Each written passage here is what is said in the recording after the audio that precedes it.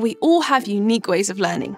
Some of us study best in total silence, while others like to listen to music. You might prefer making extensive summaries, or you like to create mind maps. It's essential to figure out how you learn most effectively. But how do you go about this? The answer is self-regulation.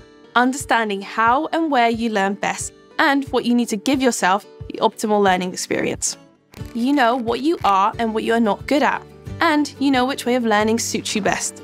You plan your tasks and keep track of your progress. Where necessary, you change or improve your study process.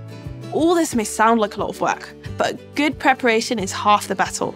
Once you have mastered this skill, you'll benefit from it for the rest of your life. Because the more efficiently you learn, the greater the chance that you will perform well. Do you often postpone tasks because there's something more fun to do? Then you need to limit distractions and set deadlines. Do you need silence to concentrate? Then find a quiet environment to work in. Can't concentrate for long periods of time? Start on time and schedule enough breaks. And if you're dreading a difficult task, start with that first. Then you've got that out of the way. Keep track of which ways of learning work for you for a few weeks. Think about what works when and what doesn't. Want to get better at self-regulation? Click here.